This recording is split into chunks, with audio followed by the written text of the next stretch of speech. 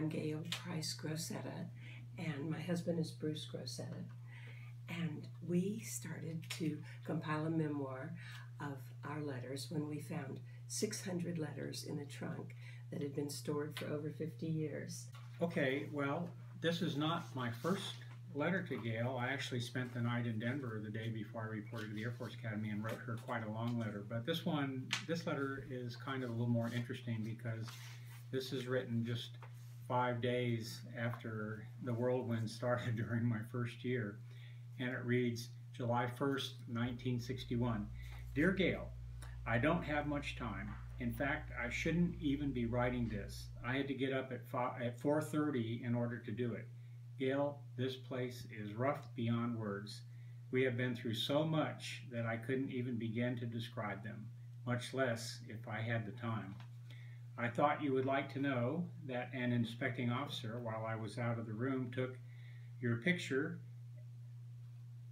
and put it on the top shelf, leaving a note that pictures of girls such as that should be displayed, etc., etc.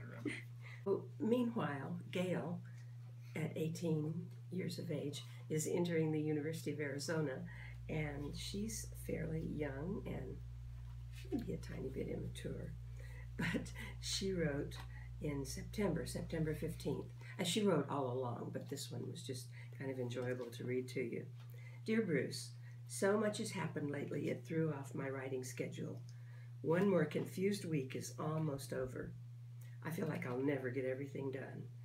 Today I registered for classes. Oh, brother, I filled out 27 IBM cards, so I'll probably not write much.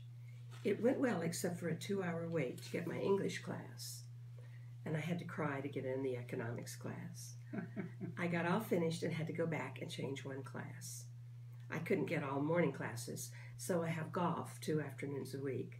Tough schedule, golf and econ.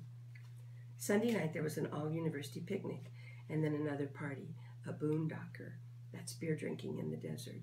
But I didn't drink, though I thought I had so much to say, but I guess I don't. I'm really tired and can't think of anything.